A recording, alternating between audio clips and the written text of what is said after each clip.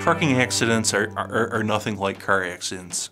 The rules of the road are the same. Truck drivers have to follow the rules of the road, but there are a number of other additional restrictions on truck drivers that a lawyer needs to know about to be able to handle the case properly. It's also important to know that most major trucking companies and their insurance companies have go teams. These are crews of investigators and photographers who go right out to the scene of an accident immediately after it happens.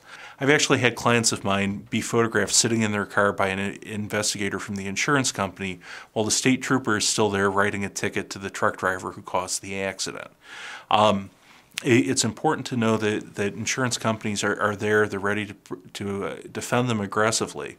And you need to make sure that you hire a lawyer who's going to do the type of research that's needed to carefully document the accident scene and be ready to present that evidence at trial. You can't depend on the insurance company to preserve the evidence that's ultimately going to hurt their case.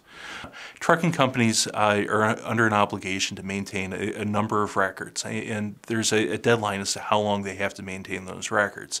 And when a truck accident occurs, trucking companies are going to mark off how quickly they can destroy those records. If those records aren't preserved, you're hurting your chances of winning your trucking case.